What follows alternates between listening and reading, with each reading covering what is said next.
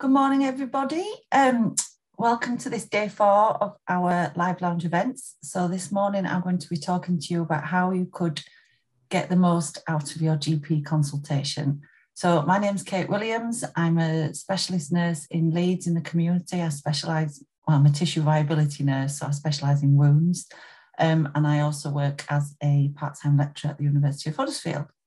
So I'm going to share my screen and then we're going to talk about how to get the most out of your consultation. Oops, excuse me, sorry. It's too early for me. I know it's 9 o'clock, but here we go. This should work. It does help if you press the right button. Share. Lovely. So, right. How to get the most out of your GP consultation. So interestingly, on the news this morning, BBC, one of the headlines was that GP practices are going to get a huge injection of funding to try and create more appointments, which I know is a particular bone of contention for people. So in my personal life, I find it difficult to get appointments for my family. It is really frustrating when you're ringing up and you're on hold for ages and then you get there and the appointments are all full and you have to ring back the next day. So there are frustrations, I understand that, but there's also things we can do. So appointments are precious. They are so precious. I think we all understand that. Things really changed at the start of COVID. So GPs were asked to shift mostly to remote consultations. So for a lot of practices that was using video or telephone or cameras and pictures. So, but this is now changing. So now GP practices are moving back towards face-to-face appointments. But what you'll find is that a lot of them are using a bit of both. So they're using some face-to-face appointments, but they're also using a lot of phone calls, a lot of photography. Some practices might use videos just so that they can triage.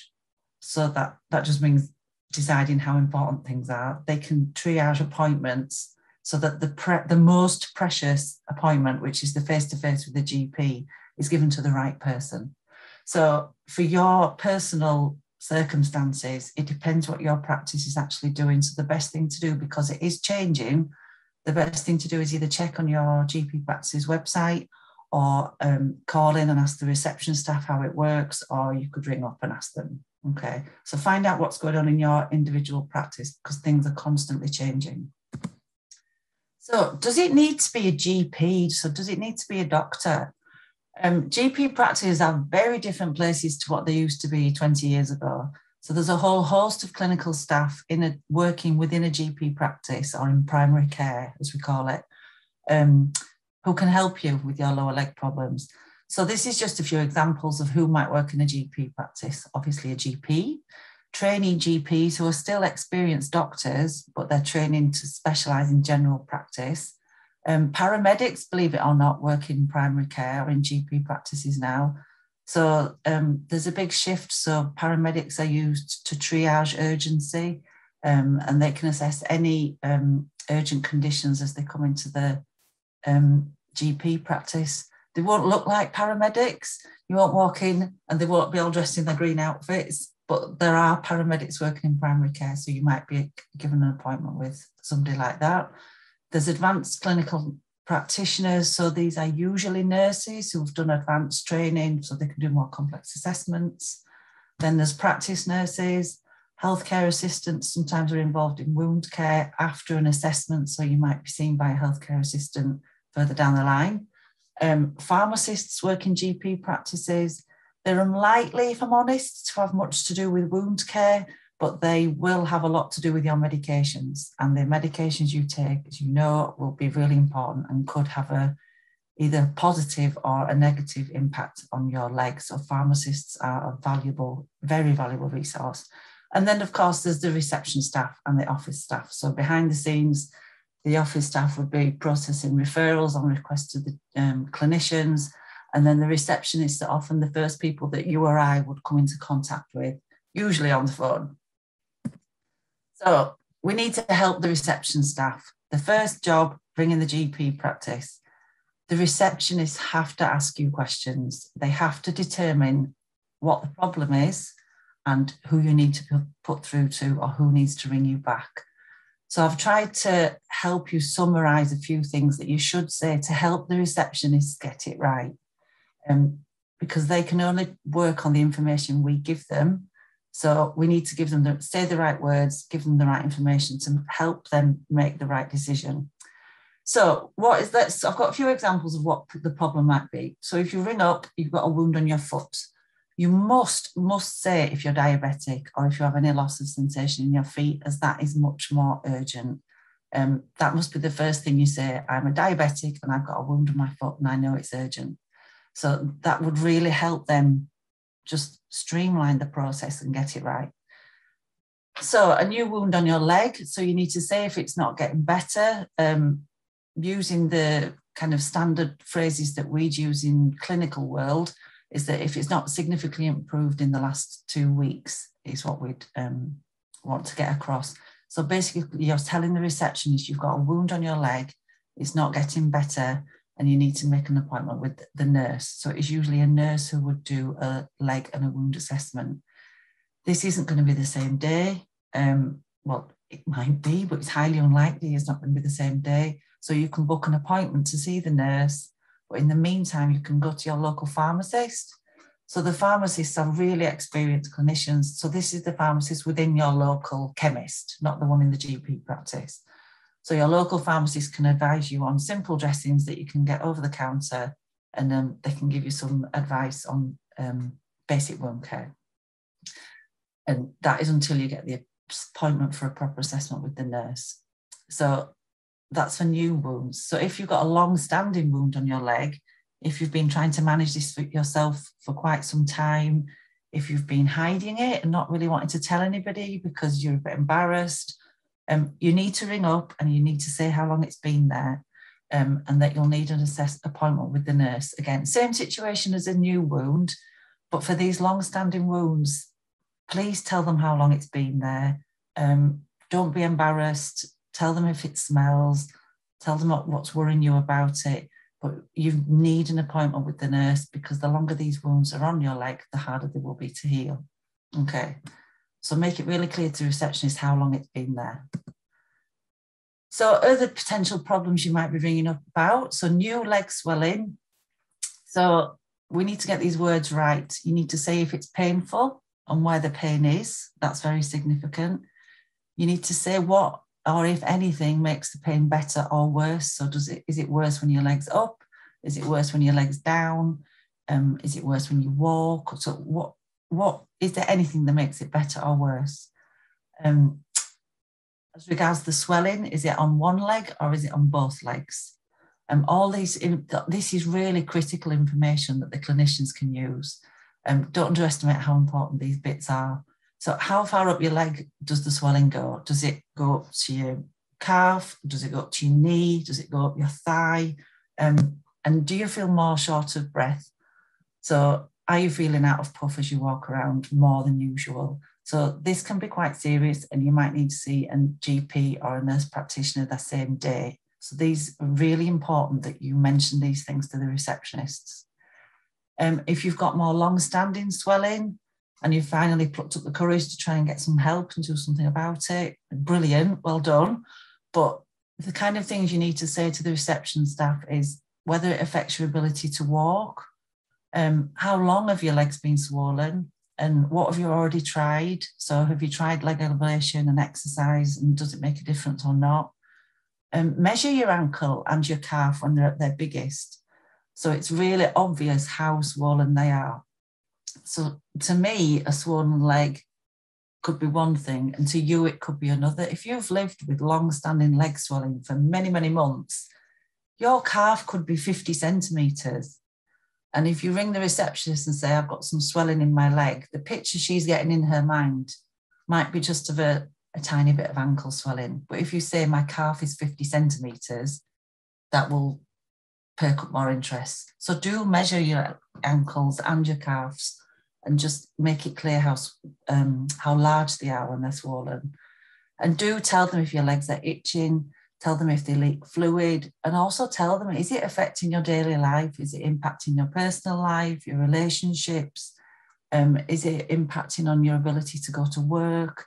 These things are really important, and we need to get these things across, because a busy receptionist might not think to ask those questions, but they are so, so important. I've got in red across the bottom there because it's extremely important. You must always say if your leg or your foot is red, if it's hot, if it has an unpleasant smell, or if you feel unwell or have a temperature. These things, red, hot, smelling, feeling unwell, got a temperature, you'll need seen the same day.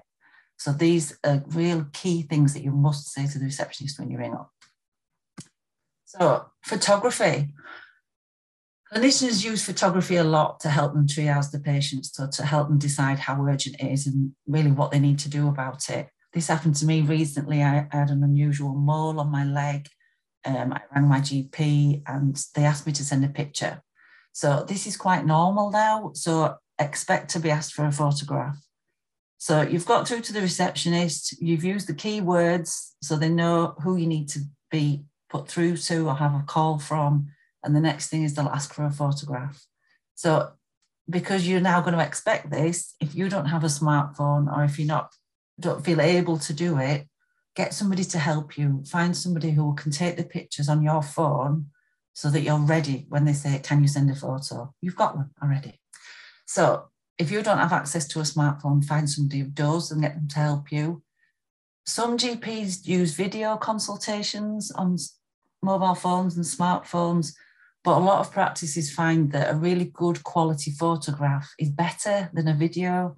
So a good quality picture alongside a phone conversation is sometimes better than a video for quality of images. So you might find that although video consultations are an option, some practices would prefer a good quality picture and a phone call. What's a good quality picture? These are good quality pictures. So you need to take a close-up picture and then one much further away. So if that image on the right, if I just sent that picture, it could be anywhere. It could be the top of my leg, the bottom of my leg, it could be my ankle, it could be my thigh, it could be anywhere. They have no idea, and we're really not helping the clinicians decide what to do. Whereas if you send both those images, they can see it's on the right leg, they can see it's on the front of the shin, in the middle of the leg, they can see the surrounding skin, and then on the close-up picture, they can see the kind of tissue that's within the wound. So all this information is really important to the clinician who's triaging your request for an appointment. So make sure the picture is clear. Don't send fuzzy images because it just really doesn't help. You might need to take 10 or 20 pictures and just pick the best ones. Make sure the light is good. And so we need to really help the clinicians get this right. So good quality pictures, clear, good light, one close up and one further away. Perfect. So just general tips on a face-to-face appointment. So because they are so precious, we've got to get it right. We have to get the absolute maximum out of these appointments. So when you do go in, resist the temptation to talk about other things. So talk about the problem, the reason you rang up. So in this case, your lower limb, so your leg or your foot problem. If you've got small children, try to get somebody to look after them so you're not distracted during your appointment. I know myself from personal experience, taking small children to a doctor's is a nightmare. If the appointment's about you, you've been in the waiting room for 20 minutes, the kids are whinging and whining and you're not focused on what you're doing. And by the time you go in, you just want to go home. So if you've got small children, try to get somebody to mind them so you can really focus on that precious consultation with your clinician. Go suitably dressed. You're going about a lower limb problem, you're going to need to get your legs out. So don't go with tights, socks, trousers, wellies, everything else, because you're going to have to get undressed. So go wearing something where you can have fairly quick access to your lower limbs, so you're not spending half of the appointment getting dressed and undressed. A big thing is to say what's really worrying you. Don't make chit chat about the weather, or just try and don't dodge the real problem. If you're there about leg edema and it's really impacting on your relationships and your quality of life, just be brave and say it, because the clinician needs to understand the impact this is having on your life. It's not just a clinical assessment of a limb. They want to know about you. They want to know how you are, not just about your leg. So be brave and say what's really, really troubling you. Don't just say it till the end and say it as you're leaving. If you think you'll struggle to remember what's discussed, take a pen or paper, or you could take a friend or a relative and they can help you. More top tips. So take a list of the medications that you're actually taking. If it's too difficult to write a list, just tick the boxes. What you shouldn't take is a bag of tablets, or try not to talk about tablets in how they look. So if you went and said, I take the blue one on the morning and the red one on the night, that really doesn't help the clinicians. They're not actually sure. It could be anything really. So yes, they will have a list of your medications on the computer screen, but quite often people don't take what the doctor thinks they're taking. You might have had an appointment 2 weeks ago in the hospital where your tablets were changed and it hasn't been changed at the GP practice yet. So it's really important that you tell the doctor or the clinician what medication you are actually taking, even things that you buy over the counter, because that can really influence what's happening with your lower limb and then what they might do next. So don't assume that the doctors know the medication you're taking. They know the medication they last prescribed, but they don't know what you're actually putting into your mouth. So please tell them. If you have taken painkillers before your appointment, tell them. So if you've taken loads of painkillers, they might not get the accurate picture of what the problem is when they see you, because you might walk in quite nicely, but at home you really struggle. So if you've taken painkillers, please do tell them. A problem that's quite common for GP practices is that the contact numbers that they have for people aren't accurate or aren't up to date. So you could ring in, you've been through triage with the receptionist, it gets to a clinician and they want to ring you back and discuss the problem and they don't have the right number for you. It's just simple things like that. Just make sure that the right numbers, your number at the GP practice on your record is the correct number. Another thing that would really streamline things, if you do prefer a friend or a relative to speak to clinicians on your behalf, then make sure you've spoken to the practice in advance to let them know of that. A clinician can't just discuss personal health and medical issues with a person on the phone when you've just that day. You can't just say, can you ring my sister or can you ring my brother? That needs all arranging in advance, just for purposes of confidentiality. It needs to be quite a formal process to make sure that they know that you've given permission for them to speak to other people about your health and well-being. So they're just general top tips about appointments per se, but thinking about your leg, when you get there with your appointment, it's probably a good idea to write these things down so that you can structure what you say. If I went into appointments, especially those early days when the kids were small and my head was all over the place and I couldn't remember why I was there nearly, I'd go in and I'd just start rambling. But if you go in with a list and say, right, I'm here because my leg or my ulcer or my edema or my foot ulcer. So how did it start? Did you knock it? Did it start because it was really itchy and you scratched and there was a wound? Did this wound just appear? Has it got bigger or has it got smaller? If you've got all these things written down, you won't forget to say them. Is it painful? Again, back to that pain of what makes it better or worse, and how much leaking is coming out of the wound, if there is any leaking. So if you're having to change dressings, then let them know how often you're having to do this and how much leaking there is. I've put in capital letters in bold because it's so, so important. If you have a wound on your foot and you are diabetic, please make sure that at every step of this process, you tell the receptionist, the nurse, the doctor, whichever clinician you see, I am diabetic, because you need referring to a specialist service for diabetic foot wounds. So how much will your doctor or nurse or clinician, there could be a paramedic, anybody within primary care, know about lower limb problems. Now, this varies enormously between clinicians. Some GP practices have excellent wound care clinicians. They have links to leg clubs, local leg ulcer clinics. They refer often into specialist services. Other practices might not have these services locally, or if they do, they might not know about them. And other practices might not have as much knowledge about lower limb care. They might be more expert in other areas of medicine and healthcare.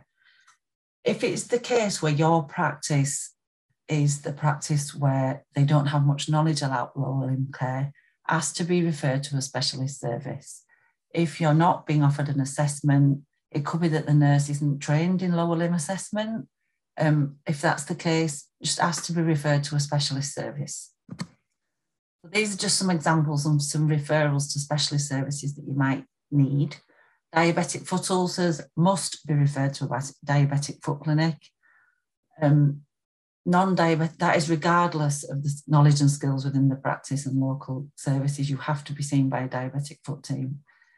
Non-diabetic foot ulcers, so if you've got neuropathy and these are not, or if you've got neuropathy, so if you've got a loss of sensation in your feet, or if you've got a wound on your foot, but your sensation's normal, that isn't improving, you'll need referring to podiatry. So podiatry are the experts for foot ulcers.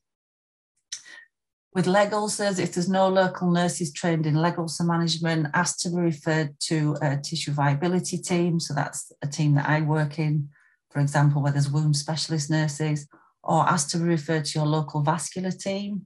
Each area, depending where you live, it might involve quite a drive if you live in a rural area, but vascular specialist teams are available to accept leg ulcer referrals. So if your GP practice doesn't have the knowledge and the skills to treat lower limb care and leg ulcers, ask to be referred onto a vascular team or a tissue viability nurse.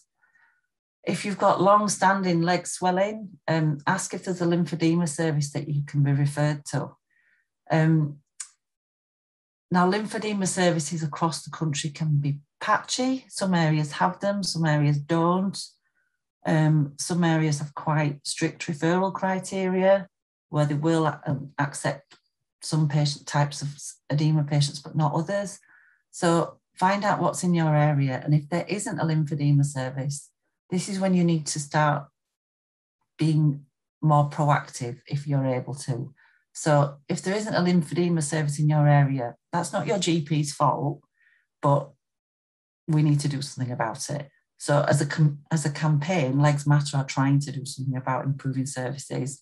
But as an individual, you could write to your MP, you could write to the local commissioners, but the MP is a really good call. If there's no lymphedema services within your area, why not? This is a huge problem for people. So it's not a debate to have with your individual GP because they can't change it. But if you want to do something about it, and please do something about it, write to your MP and escalate this problem so that they can influence local services. If you've got new leg swelling, then your GP will need to assess you. And if an onward referral is necessary, they will decide that. This is because there's so many reasons for new leg swelling. It could be something quite acute and urgent that needs dealing with the same day. It could be something more chronic. It could be related to the medication you're taking. New leg swelling, there could be a lot of different causes, which is why you would need assessing by your GP or another experienced clinician. So they will determine if onward referrals are necessary. New leg swelling is the kind of assessment that all GPs can do, so they will be able to assess that. So what information could you take with you? You've got usually a 7 or a 10-minute at most appointment, so you can't turn up with a large document and ask them to read it. But what you could do is, if you do have access to the internet, you could look at the National Wound Care Strategy Lower Limb Recommendations. And right at the bottom of that document, there's this one-page document. You probably can't read it on the screen, it's quite small. But it's the Lower Limb Recommendations for Clinical Care. It's just one sheet of A4. It's easy to print off, easy to bring up online. You could take this information with you and say, I know that this is what I need. please can you refer me on? Do you have anyone in the practice that can help me with this? So if you can't get access to a clinician, even with your lovely description of what the problem is to the receptionist, if you still can't get access to clinical care, then you really do need to escalate your concerns to the practice manager if the concern is about accessing care within the surgery. But if it's the lack of specialist services in your whole locality, you should be escalating your concerns to your MP. MPs are powerful people and they can really help to influence healthcare services, but people need to tell them they can't act on problems that they don't know is there. But I think it's really important to bear in mind that most GP practices are working under enormous demand. On top of that, there's all the COVID vaccines, flu vaccines. So we will need to wait a long time on the phone. We know this. We need to be patient.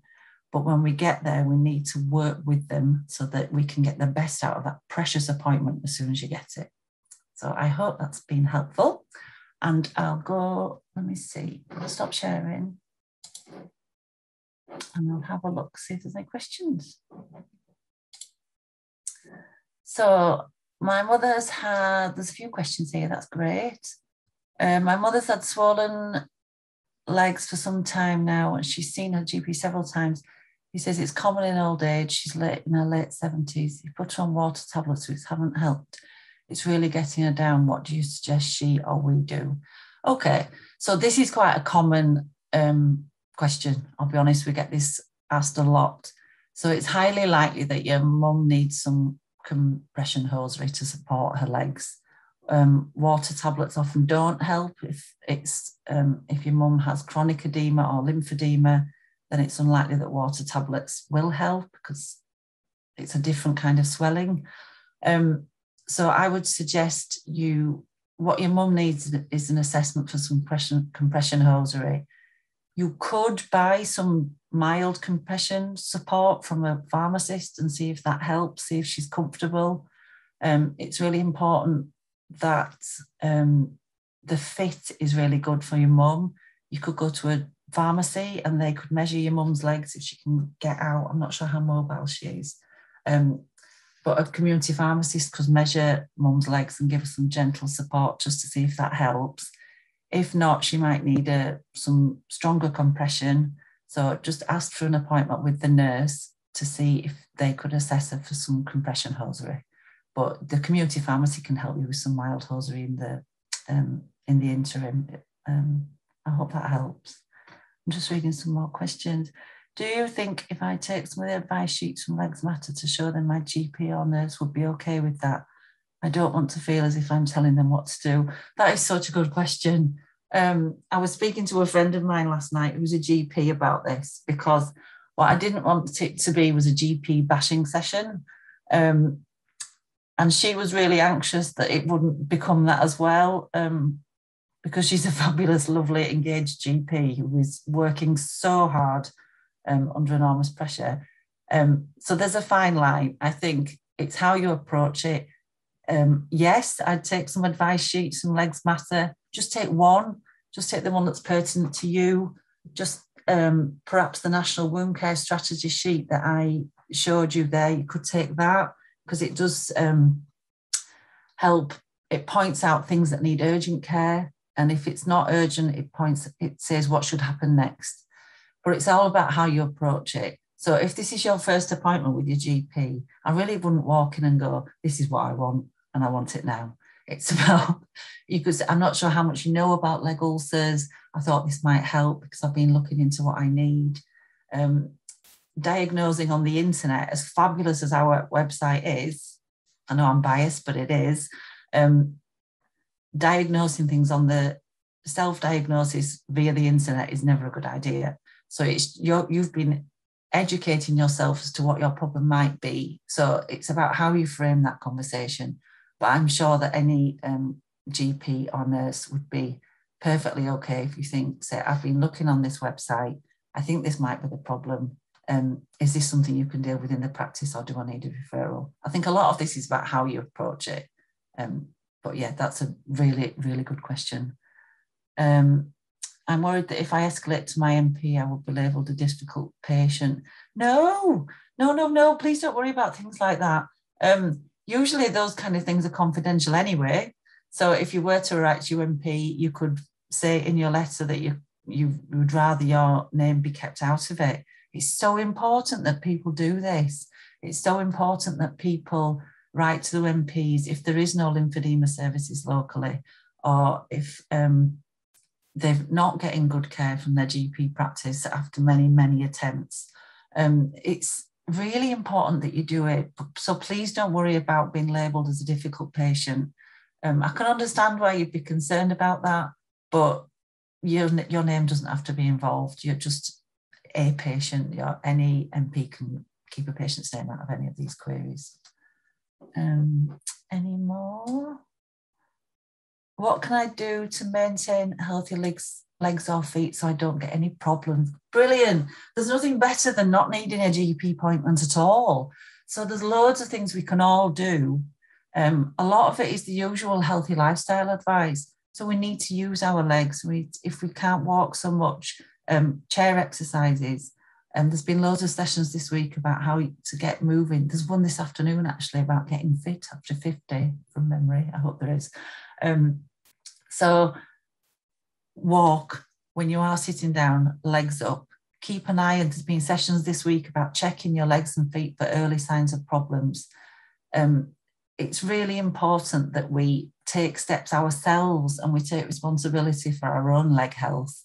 And we do walk and we do eat well. And if we need to, we do lose weight. It's a normal health messages, but it can have a huge impact on your lower limbs. But yeah, that's just a really good question. And it is always better to not need the GP at all. So that's great, thank you.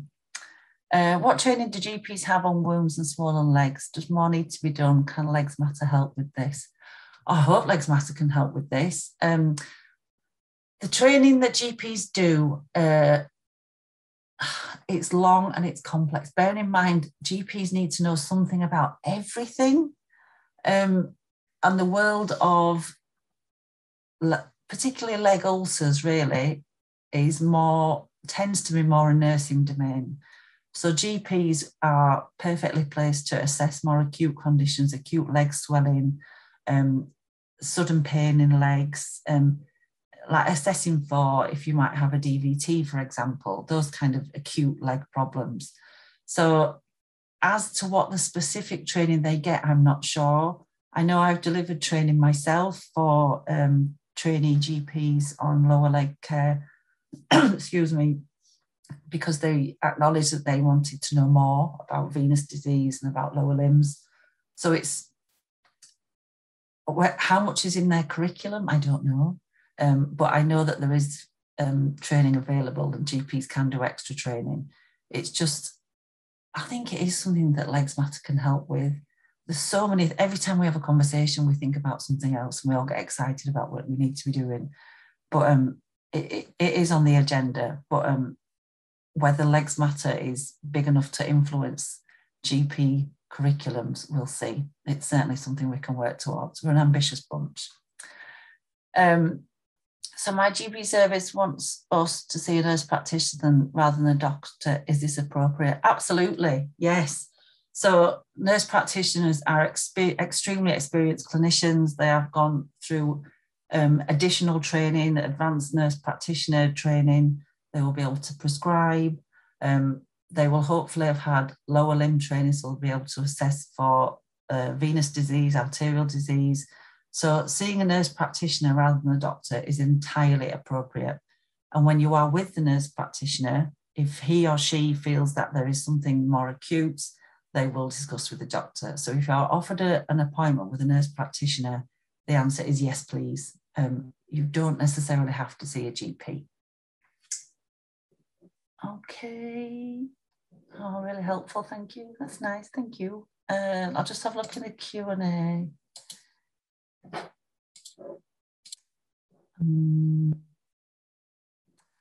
I've done that one and that one. Oh, I think I've done them all. Have I? I think I've covered all the questions. I hope it's been helpful. let me see in the chat, there's some more. It's great to have tips of what to say, but it's a lot to be able to get the narrative right.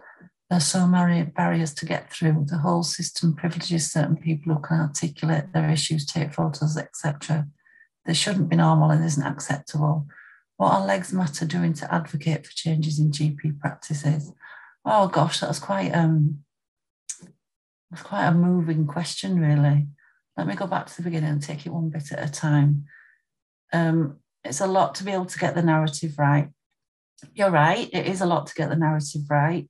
I think to help you, if you struggle with communicating, if you struggle on the phone, is it possible to either find somebody to help you?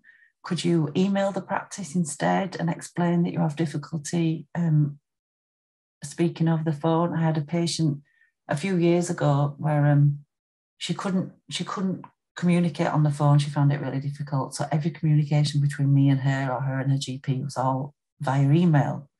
And that's just how she preferred to communicate. So some people could do that. I understand the issue of smartphones and taking pictures to some people is just not an option. But is there somebody who can help you? Is there somebody who can sit with you and plan this phone call? Because these appointments are so precious, it's worth putting the time in to plan it. It's not a quick phone call to the GP. It's a precious consultation where you need to plan, you need to think, why am I ringing? What are the problems? What am I feeling? And just think about it more before you ring.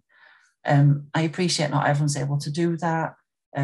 Not everyone might have family or friends who could help them. But is there anyone in your local community? If you're that isolated, try and reach out to people in the local area, neighbourhood schemes, elderly action groups if you are elderly. So there's lots of fabulous people in local communities who could help you with this and help you get the most out of your consultation. As opposed to the last point, what are Legs Matter doing to advocate for changes in GP practice? Oh gosh, we know we've got a lot of work to do. We try to prioritise and we try to take one thing at a time. So our latest campaign, we've just released a document which is available online, all about campaigning for change in how these services are commissioned in the first place. And primary care comes into that. So yes, it is most definitely on our agenda. And yes, primary care and better working within GP practices is certainly on that agenda. And hopefully, as we look at the bigger picture of how lower limb care is structured and funded across the health system, that GP practices will certainly be part of that. I hope that answers that question. But yeah, I do understand some people have an awful lot of trouble communicating sometimes. Any more questions? I don't think so. Well, I hope that's been helpful. Again, any more information, you can access our website. There'll be loads of sessions for the rest of the day, which would help inform you, empower you even more about managing your lower leg problems. So yeah, have a look at the rest of the sessions for the day, and thank you for listening. Bye.